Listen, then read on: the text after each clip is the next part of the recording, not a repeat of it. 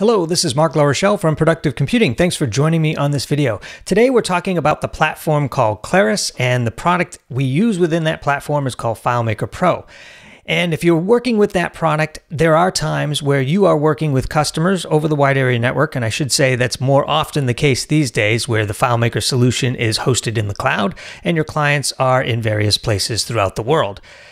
Under those conditions, networking may not be ideal, or the network conditions may not be ideal, meaning there could be situations where you are traveling long distances. There are situations where you are crossing continents when it comes to sharing this data, as well as latency issues and any number of network issues that happen when you are using a solution over the wide area network and on the cloud.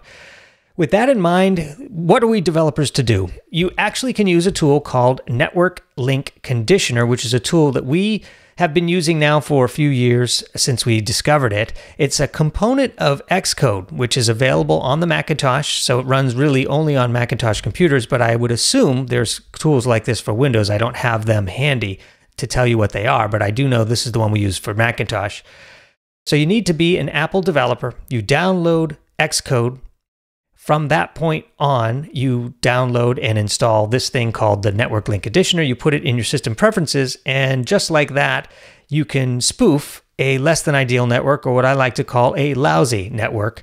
And when that happens, you want to be prepared for it. Now, you, the developer, you're in the driver's seat. You're able to develop in a way that's far more prepared for a worst case scenario. For instance, let's say you're working with portals online, or calculated fields, or unindexed fields. All of those things cause havoc for the traditional FileMaker developer when they're developing over the wide area network.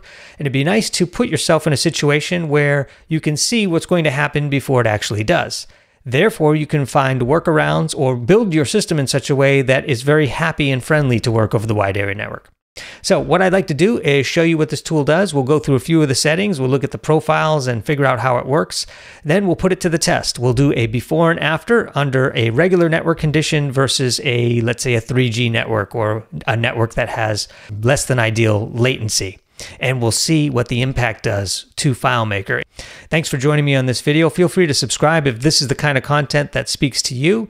In the meantime, let's dig in and we'll see what this is all about. So the tool is actually located as a component of Xcode. You can consider this an add-on. It's called Additional Tools for Xcode 9.3, or at least that's the version as of this video. Once you unzip that file, you'll see it here under Hardware. Then within Hardware, you'll see it here as a preference pane. It's called Network Link Conditioner, Preference Pane. And then you can double-click that, and when you do, it'll install it within your Preferences pane. And it looks just like this once it's installed. Network Link Conditioner, it's down here, right in my preference of my Apple computer, my Macintosh. Click on that, and then you have some things here to review. I'll take you through a quick tour of this. There's the big button here, which you want to make sure you don't accidentally turn on. I've seen so many times where I've used this, I have this on and didn't realize that I had it on, and all of a sudden my network wasn't working, and I was blaming it on other things, only to realize that the network conditioner was on. So you can turn it on and off. And then you have this thing called Profile, which allows you to set an environmental variable or a profile based on these default conditions. You'll have 100% loss, a 3G, a DSL, Edge, high latency DNS, LTE, very bad network, interesting name there. It's kind of like my name for lousy network, Wi-Fi, and Wi-Fi 802.11ac. So these are the things. Now, what's interesting about this last thing, this Wi-Fi 802.11ac, if you find yourself with a customer who has traditionally a local network where they have the server and the client machines all on the same hardwired network, they might ask a simple question like, how is it going to work over Wi-Fi? Here's a setting for that. Well, let's do an LTE network. Bandwidth is 50 megabytes per second, or megabits per second, I should say. Packets dropped 0%, delay of 50 milliseconds. Uplink is 10, 0, and 65. So this is the profile for the LTE that they've predetermined. Let's see what a very bad network looks like. Aha, much less. 1 megabit per second, 10% of the packets dropped with a delay of 500 milliseconds. So that would be a very bad network. Now, if you put your solution through this particular setting, you might consider this possibly too lousy to use or too slow, or you might find it just at the hairy edge of where if you can get your solution to perform well over this very bad network, then you are going to be good in any reasonable condition. Now, besides picking these defaults, you have this button and option here to manage profiles, which I really like because then you can set up your own custom profiles. Let's just say I want to start with an LTE network and I want to duplicate that. So I can right click here or just click on this gearbox and say duplicate. And this now shows me the LTE2. So I'll just call this LTE mark. And then we'll duplicate that. Now I've got my own profile here. And let's just say that I want my bandwidth a little less than 50 megabits per second. I want to do, let's say they only have a 20 down. Let's just do 20 down and 5 up. Actually, let's do 3 up. There we go. And then we can just keep the rest of this the same and push OK. So now I can pick the LTE mark on my favorite profile, and maybe there's a couple of profiles you want to test for in any particular situation. Let's say the customer wants it tested for Wi-Fi as well as LTE, and then maybe very bad network. So maybe 3 different scenarios. And then you could tell them, okay, well, under this scenario, it's 10 seconds to load. Under this scenario, it's more like 20 seconds to load, and the dashboard appears after 15 seconds. Etc., etc. So that's really all there is to it. So you just do this and then you push the on button and you're good to go. Now, obviously, in order to really utilize this, you actually have to use the network itself in order to see what a slow network would be like. So I recommend that you simply install FileMaker server on another machine on your local network, then use this tool to imitate any number of bad wide area networks. And that's really how this is set up. That's the best way to do it that I found. Okay, let's put this to the test with some practical examples. Okay, we're about to open up and do a speed test of a file here that's located on a remote server. I call the file network test. Let's get a timer up and running, and we'll sign in.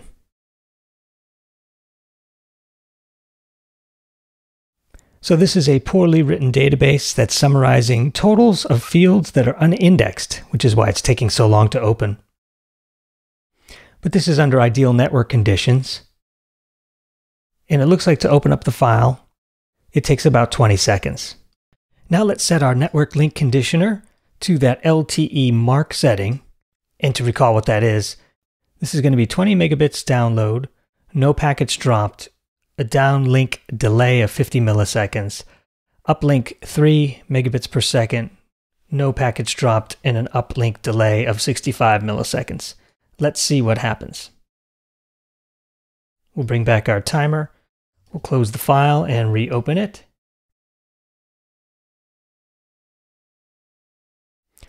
And I'll come back when this is closer to being done.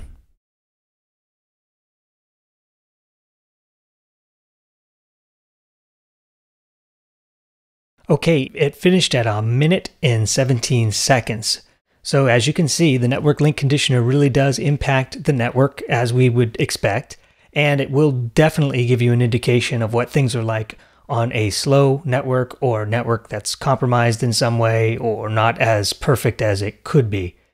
This will allow you to predict what a system might do under non-ideal conditions. Now, obviously, no one wants to have a database that opens up slowly. So in this particular case, in this exact example, it's because we have a summary field summarizing the invoice total, and the invoice total is a derivative of a calculation field that sums the line items. So one easy way to make this a lot quicker would be to, in your invoice table, instead of summing the line items, you can sum the line items at the time that the line items are added and store that not as a calculation that's unindexed or unstored, but rather as a number field instead. That will greatly optimize the summary field itself here, the grand total, as well as every listing of every invoice will also go much quicker. Let's do that now just for curiosity's sake. We'll keep the network link conditioner set to non-ideal. Let's go to the invoice table. And instead of this calculation right here called total, instead of that being an unstored calc that's summarizing line items, we'll grab the formula here, but we'll change that to a number field instead. There we go. And then we'll go to the invoice table in layout mode. And notice how the total has been completely cleared now because we've just made this into a number field. So I'll simply do a one-time replace here with a calculated result with that same formula so that it summarizes it now instead of continuously and constantly. Although this replace will take a few minutes, once the replace is done, the field will be indexed, which will then make the summary field evaluate much more quickly, thereby making the entire file open more quickly. So I'll come back when this is done. Okay, this replace is now finishing up. Incidentally, I still have the network conditioner on, so that's why the replace is taking longer than it technically should. Okay, so now that total field has been populated using the replace command, which means that now things should work a lot better. Let's close the file and open it again, still under those restricted network settings from the network link conditioner. And just like that, it opens instantaneously, so quick that I couldn't even start the timer. So the point of this story is that a lot of developers will blame summary fields for their troubles and their worries, when the fact of the matter is, it's not necessarily the summary field that slows the system down, but rather the unindexed calculations that the summary field is looking at. This summary field is still calculating the same total it did just a minute ago, but this time it's doing it against a number field that's already predefined. So finally, if you were to do this in a real-world scenario, your invoice total would obviously have to be updated at the time you're entering line items. So what people normally do is they would create script triggers so that when the line item quantity or amount changes, a script will evaluate it at that time and put the total at the bottom of the invoice stored in the number field. So the adjustments are made in real time as the invoice is being entered and manipulated. The total then becomes a number field.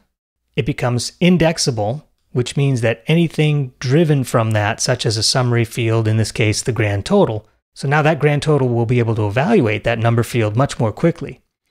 At this point, I can add a lot more invoices without really impacting performance. Let's watch this again, but this time take it to an extreme situation. We'll set it to very bad network, which as you recall is only 1 megabit down and up with some packets dropped in the middle there, as well as a delay of 500 milliseconds on either end. Let's see if FileMaker will hold up to the test. So just to even get prompted for the dialog, we have a major delay going on. But let's just do a timer anyway to see how long it'll take this to open. Let me clear my timer, and we'll click Sign In and start the time.